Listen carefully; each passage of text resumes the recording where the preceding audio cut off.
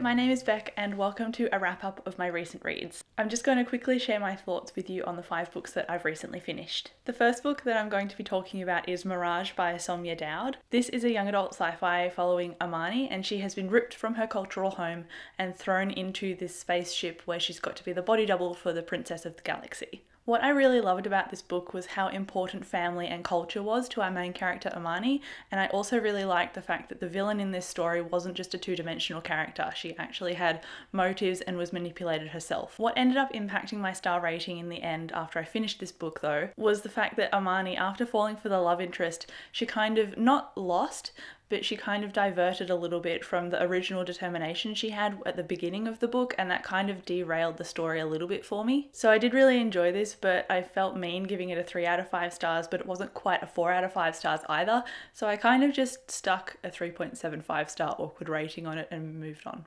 Next, I sped through Imposters by Scott Westerfeld, and this is another young adult sci-fi set after the Uglies trilogy, which I loved. This story follows Frey, and she's a body double to her sister, and nobody knows that she exists when her father sends her into this house to make a political deal, as she's basically the collateral damage, that he doesn't really care about her possibly dying.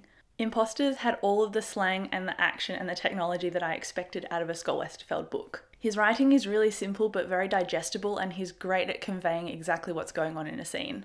I loved the action in this, as I expected. The romance for me was a little bit quick, but given the circumstances were so dire, I could kind of forgive that. I ended up really loving this, and I gave this 4.5 out of 5 stars, and I'll definitely be continuing on. This is book 1 in a new 4-book saga, so I can't wait to see what comes next. Now, this next book I talk about a little in my reading vlog, and it took me a little bit of time to finish because I fell into a bit of a reading slump, but that is Salvation by Peter F. Hamilton. Salvation follows 2 timelines, one in the really far future where people are genetically modified to fight against humanity's enemy, and then one in the near future where disease is pretty much cured, people can live to like 150 years old, and it's kind of a more developed society where technology is concerned. This technological society that's fairly close to ours is told in different perspectives of scientists that are on this mission to uncover what this spaceship is that has randomly landed near Earth. I think I struggled a little bit reading this book because if I took any of the characters that are the scientists and put them into each other's story, I find that they would have reacted the same. So I didn't really connect with the characterization in that aspect, but when it came to the genetic soldiers, they were really interesting and I really connected to the characters there. I feel like they were a lot more fleshed out.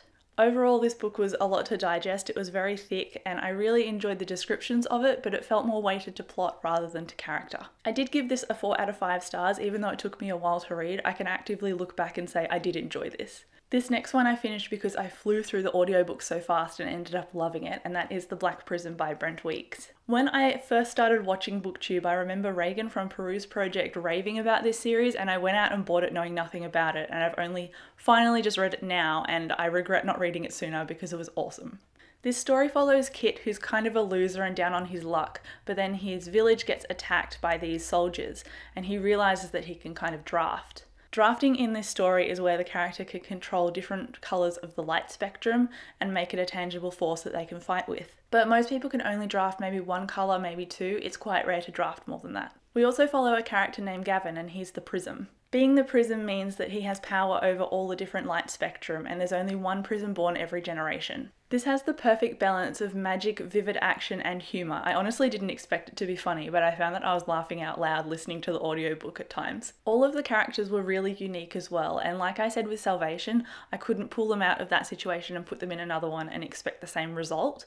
They all had very unique views and unique motivations, which I really loved. As I predicted in my reading vlog, I did give this a 5 out of 5 stars. And the last book I finished was actually a sequel, and that is Wildcard by Marie Lu. This is a young adult virtual reality sci-fi book. In book 1, which is Warcross, we follow Emika Chen, and she's a poor hacker who hacks into the World Warcross Championship games, and everyone witnesses her appearing in the middle of these games.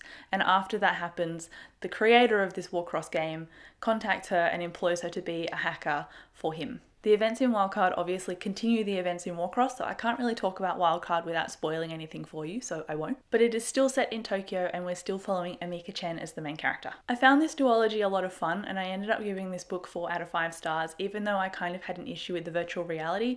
I find it really hard to visualize when I'm reading about it because I don't think it's very well explained, but I did like the journey the characters went on and I really liked how everything unfolded.